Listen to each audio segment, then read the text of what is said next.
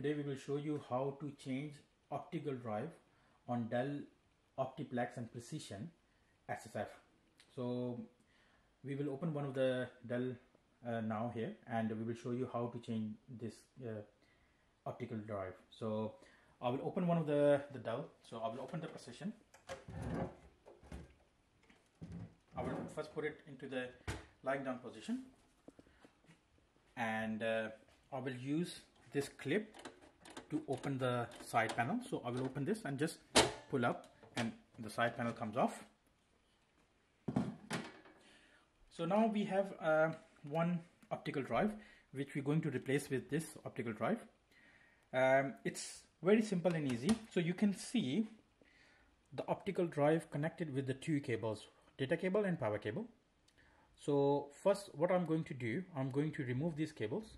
So to remove this cable, you just need to pull back or pull out, it will come off. So these two cables are off. Now I need to remove this caddy. So first I need to pull this up, and from the front or even from the back, if you can just push back, it will come off. So this caddy holding this optical drive. So what I need to do, I need to remove this. To remove this, I'm gonna put the caddy upside down. I can see there is two caddy holder which is holding this optical drive. So what I'm going to do, I'm just going to open this, and the caddy will unlock, and I'm gonna be just sliding off from the side, so this way. So I take this optical drive out.